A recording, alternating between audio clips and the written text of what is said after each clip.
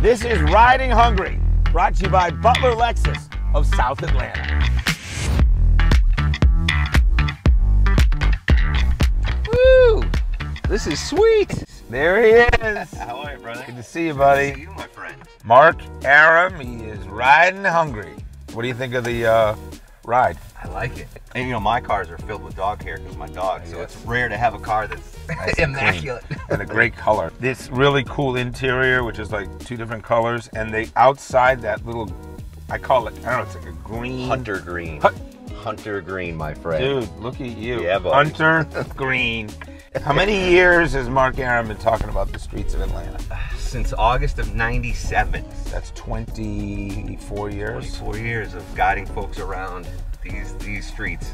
Tell me about growing up in Connecticut, right? In Connecticut. What was the food vibe in the Arum household? Was it a lot? My mom was and is an amazing cook. What were the top 3 Mrs. Arum dishes? Homemade matzo ball soup's #1. Okay. Unsurpassed. It's fantastic. Honestly, #2 is her bolognese. She would usually do a ziti. Ziti? Yeah, like a tubular noodle. Okay, no, I know what it is. Yeah.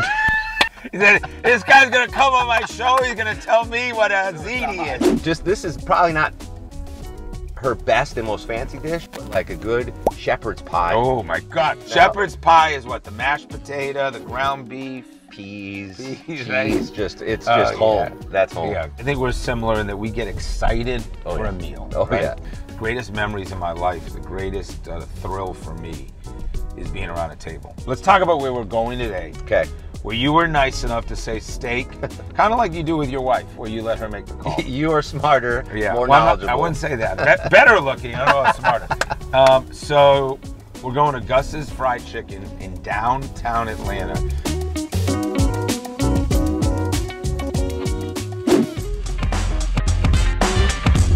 WSB, the definition of great local broadcast. What's the energy out of that place that makes it different from just about any other TV station in America? Generations have grown up with WSB radio and WSB television. Right.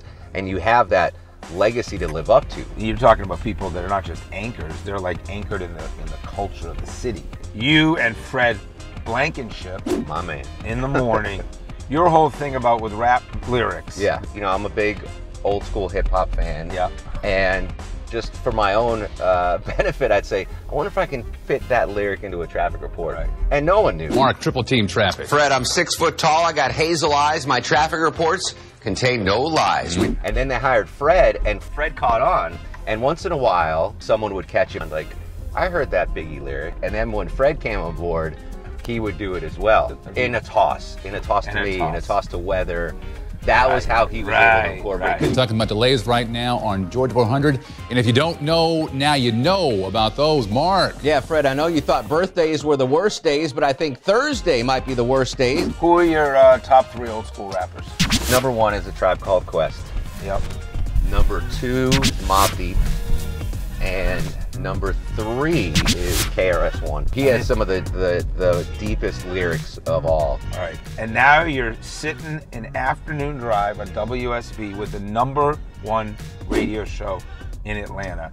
Explain to people, what is the show? We're gonna give you your news, you get your weather, you get your traffic, the necessities.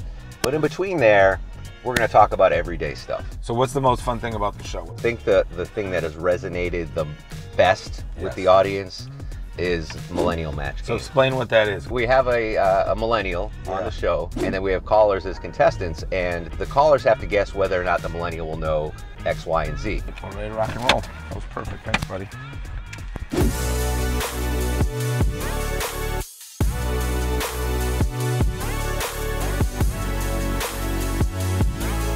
All right, we're here. The famous Gus's Fried Chicken. Look how crispy this sucker is, right? It's almost too pretty to eat. I know. I'm gonna eat the heck I know. out We're of gonna eat the heck out of it. So look at the heat coming off. Size can make or break a place. Oh, of course, in my dude. opinion. When you think of fried chicken, what towns do you think of? I think Memphis, I think Nashville, Atlanta though. So Atlanta has emerged in the barbecue scene, emerged in the fried chicken scene, soul food. It's just another example of like how we are absolutely elevating our game. Tell me the first thing you think of when you're biting into this crispy fried chicken. The first bite into the skin is a game changer. The skin is just perfectly surrounding the juicy meat. My absolute combo, baked beans, coleslaw, always. You hit the nail on the head. I mean, it's baked beans and coleslaw. I was kind of disappointed when you grabbed that plate. It's my show. It's my show. The chicken's the headliner. Here's what I'm going to do when I come back to Gus's. I'm going to get the combo.